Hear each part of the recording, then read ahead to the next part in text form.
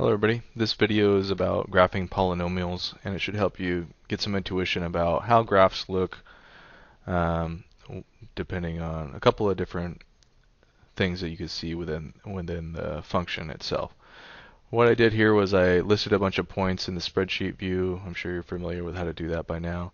And then I made that list of points into points on the graph. You just highlight and right click, create list of points, and I already did that. And my list of points is called list 1. So what I want to do is create a curve fit to make a polynomial, but I want to be able to change the order of the polynomial. I want to be able to do a first order polynomial and a second order and a third and so on. So the way I do that, I go to the input bar and I'm going to say f of x equals, now the command is fit poly.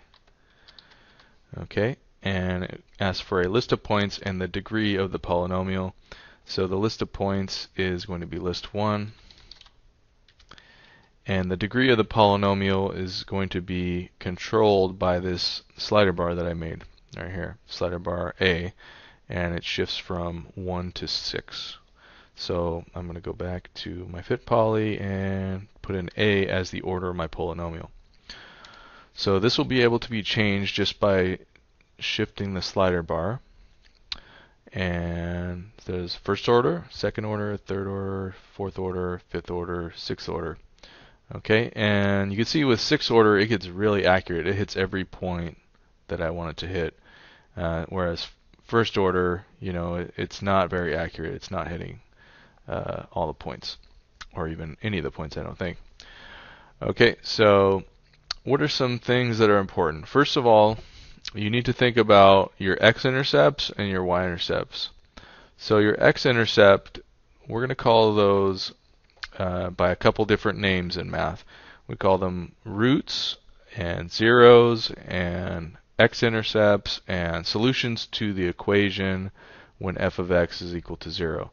So f of x is the y value, right? So f of x, when it's equal to 0, so when that function value equals 0, the solutions will be the x values that make that function equal to 0.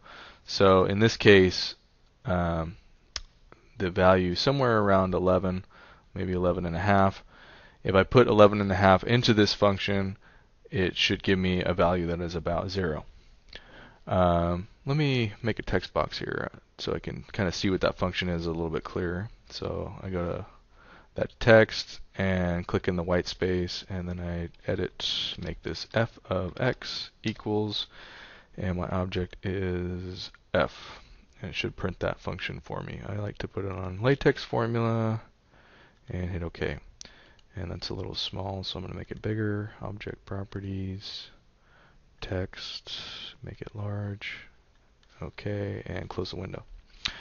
Alright, so I want to change the color of that to red. And I'll also change that to red.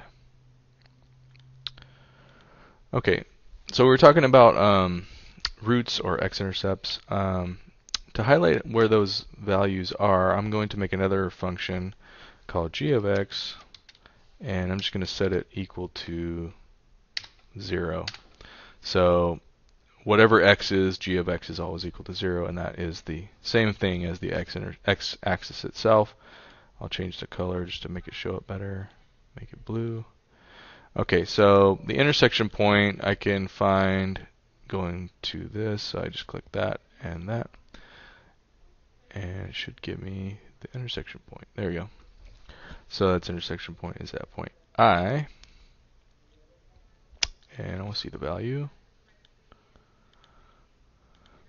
So it looks like 11.66 is the value that should make this equal to 0. And if I put in, let's try 11.66, and I put in equals f of that value, it should be close to 0. Yeah, you see it right there. Okay.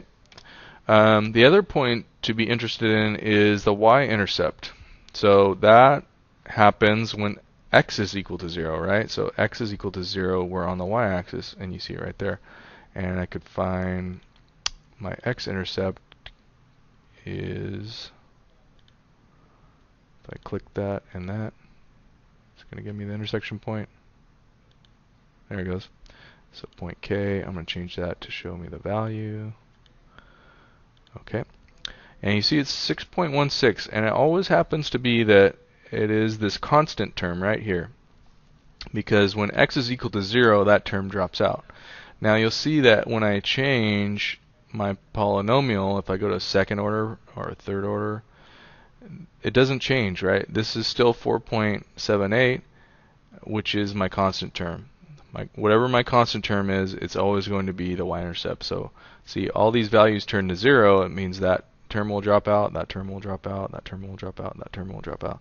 And I'm left with 2.63, which is my y-intercept. Now you see here the intersection of the function f and g. Now I have two solutions actually. So 10.53 and what's my other point? 13.63. So now I have two solutions that if I plug in 10.53 into my function, I will get a value of 0, and if I plug in 13.63, I would also get 0. So this one has two solutions, and it is possible if I move the points around that I could get even more solutions. So right there, now I have even more solutions. So 4 solutions to that polynomial when f of x is equal to 0. So we have our roots, we have our y-intercept, see negative 2.9394, which is again the constant term. And another thing that you always want to look at is the first term, because this is what dominates the function. And if it is positive, you will have a certain sort of graph. And if it is negative, you'll have sort of the opposite sort of graph. Let's go back to that. Okay, so when the first term is negative, in a linear function, it's sloping down, right? You remember that the slope, when the slope is negative, it's going down and to the right. And if I move one of these points, so it's kind of matching the graph. And let's see, let's move this down a little. So now I have a positive value, and it's going up and to the right, right? So if I made it completely flat, let's see if I can get a list of points that does that. That's pretty flat right there. You see that my x term is going to 0. So basically, whatever my x value is, my y value is always 2.25. So we have what's called a zero slope line. So that sort of dominates how things look, is what that first term is. So even when I go to a second order, if I look at this, if it's positive, it looks a certain way. What does it look like if it goes negative? Well, if it goes to 0, right, then that term drops out. I'm left with a linear equation. And if it goes even more negative, now I have a different sort of equation. It's a U shape going down instead of going up. So it kind of flips the orientation of it. It goes from being a U shape going up to a U shape going down. In between, it's a line, right? And you see that here. So this is, now it's going down, up high to down low.